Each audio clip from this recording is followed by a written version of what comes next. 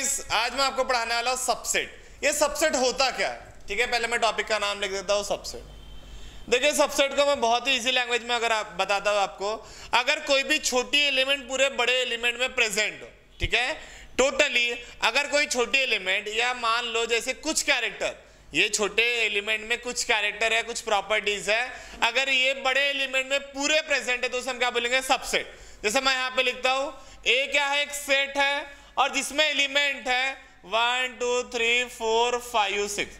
कितने एलिमेंट हो गए इसमें, 6 एलिमेंट है। और बी भी एक क्या है, सेट है, उसमें एलिमेंट कितने हैं, 2 3 4, इसमें भी 3 एलिमेंट है। पर मैंने अभी आपको क्या बताया कि अगर कोई छोटे एलिमेंट का बड़े एलिमेंट में पूरे एलिमेंट प्रेजेंट है तो उसे हम क्या बोलेंगे, सबसेट। मतलब इसे हम कैसा बोल सकते हैं, बी क्या है, सबसेट का सिंबल कैसा है, ऐसा सी टाइप का। क्या है, बी क्या है, सबसेट है, किसका है, ए। समझ रहे हो क्या कि जो बी में एलिमेंट प्रेजेंट है, चलो चेक करते हैं हम, 2 3 4, क्या ये टोटली प्रेजेंट है ए में, बिल्कुल प्रेजेंट है, इसीलिए हम क्या बोलेंगे, B is a subset of ए, या इसे हम लिख सकते हैं B is a proper subset, proper subset of ए।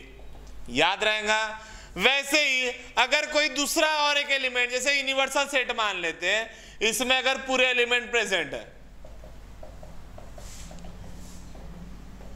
ठीक है, यहां 10 तक के एलिमेंट प्रेजेंट है, यू में यूनिवर्सल सेट में ए में 1 to 6 तक के प्रेजेंट है, बी में 2 3 4 प्रेजेंट है। क्या हम इसे ऐसा लिख सकते हैं कि ए एंड बी, ये जो ए एंड बी है ये किसके सबसेट है, यू के सबसेट है। मतलब जो ए में एलिमेंट प्रेजेंट है, जो बी में एलिमेंट प्रेजेंट है, क्या ये दोनों एलिमेंट मिला के यू में प्रेजेंट है, बिल्कुल प्रेजेंट है।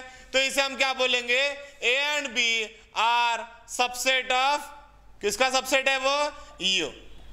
ध्यान रहेगा, जो यू को हमने बोल दिया यूनिवर्सल सेट।